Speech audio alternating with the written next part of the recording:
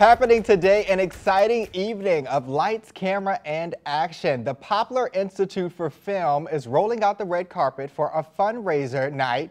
For $200, you and 7 friends can get a table and a bottle of champagne. Speaking our language. Yes. There will be local beer tastings, games, a DJ, and even a complimentary drink special. It all starts at 5 tonight at the German Cultural Society along Jefferson Avenue.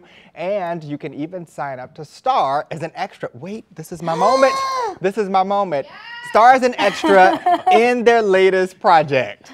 And right now, we're joined by a very special guest this morning. Yep, that's right. Hello. Thank you. Good morning. Of course, Mr. Merlin Bell, CEO of the Poplar Institute, is here to discuss tonight's event. Merlin, thank you so much for being here. You're our first guest indoors in a while on tonight's St. Louis Weekend edition. So, how are you doing this morning? Well, I'm breaking records. I'm doing really well. But yeah, it's so great to be here. Thank you for having me. Of So course. first off, tell us what the Poplar Institute is about. How were you founded? What's your mission?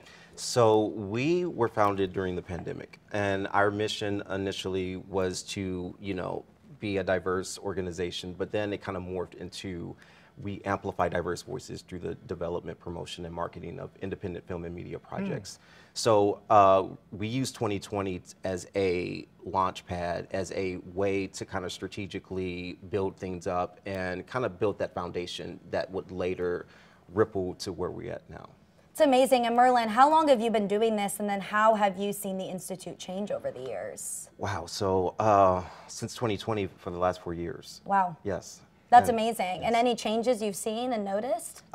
Yeah, so initially we started out in Indianapolis, and then I'm initially from here. I'm a second generation St. Louisan. Yeah. And from the Penrose area neighborhood, but also North County. And I wanted to really be a change agent here in my region, in my hometown, because I wanted to lay the roots down, and that's part of the reason why we wanted to call it Poplar, is because building that foundation, building deep roots in the community, getting that community support, building a community filmmaking network that will reverberate for years to come. Yeah, and that's big for this region too. So what are some of the projects that you're working on right now, Merlin? Yes, so several. We've been doing a couple with the PIF Film Festival support, having 4 films in the process.